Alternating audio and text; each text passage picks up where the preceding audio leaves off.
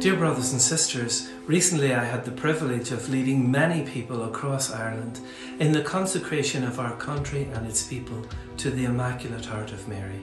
And today I'm issuing you with another invitation to join with us in a 54-day Rosary Novena, in which once more we turn to God and to Mary to protect us in this time of crisis.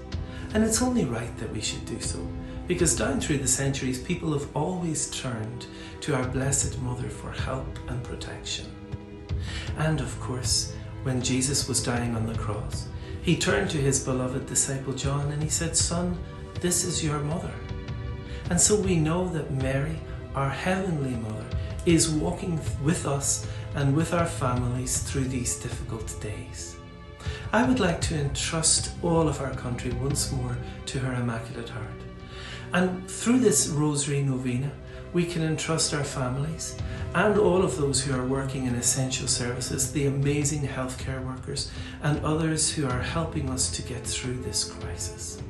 So you're invited to join in our 54-day Rosary Novena, asking for the protection of God and the love and protection of our Blessed Mother Mary for Ireland and for our families, and for the protection of life and dignity of every human being through this crisis. God bless you and thank you for listening.